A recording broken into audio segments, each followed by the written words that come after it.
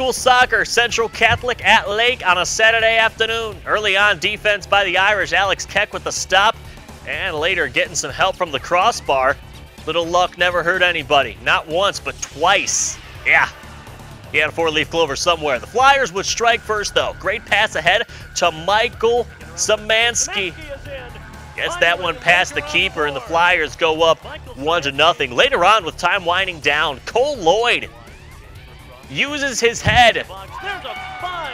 Lake wins this one by a final score of 2-0. Congratulations on the win over Central Catholic.